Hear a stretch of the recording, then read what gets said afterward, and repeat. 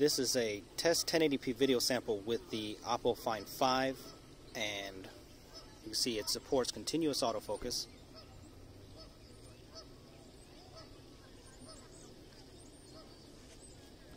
And it focuses in pretty good macro-wise.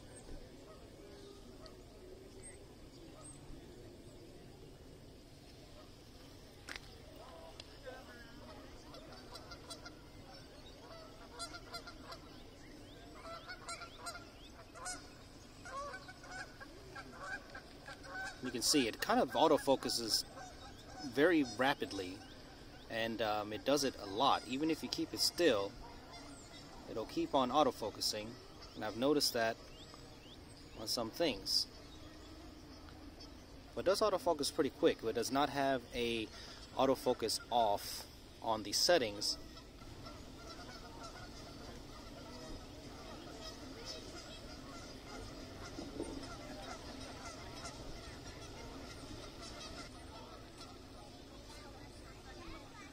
See how often it is autofocusing here.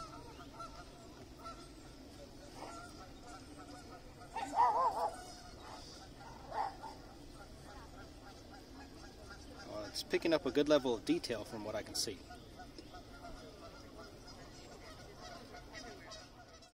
The Oppo Find 5 features a 13 megapixel camera and does very well on still photography. It does have its quirks though, but in most cases it does take pretty good pictures.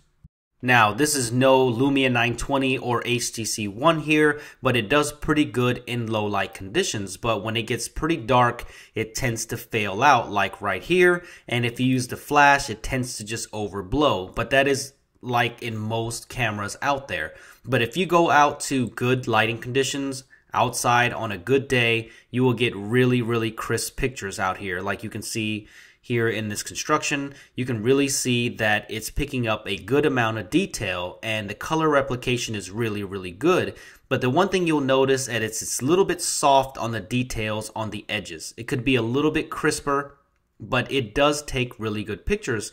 And if you do look though, this focus is a little soft, and just the white balance and stuff is just not quite correct yet. But what's awesome about this camera is that Oppo always brings new firmware and improvements to the camera. And even when I was making this review, they put out a firmware update for the camera. And you can see here, this was the biggest thing that was annoying me big time about this camera, was that you can see how often this thing is autofocusing. It is insane. It was autofocusing every 3 to 4 seconds, no matter what you were doing, because there's no fixed focus on this camera or in the software, and it was just really irking me. It was really making me mad, but they just put out a software update. I found this update to improve camera quality all around, still pictures and video was the biggest improvement to me, because this is nighttime video, as you can see, on a fire, and it looks really good, and it definitely improved it some. And you can zoom in while you're recording here, but you know you're going to lose quality as in any kind of digital zoom here, but it actually doesn't look that bad. But what's awesome about this is that now you can tap to focus while you're recording video, and that is obviously made famous by the iPhone 5, but there's not a lot of Android phones that can do this, or I don't know of any Android phone so far that can do this on stock firmware.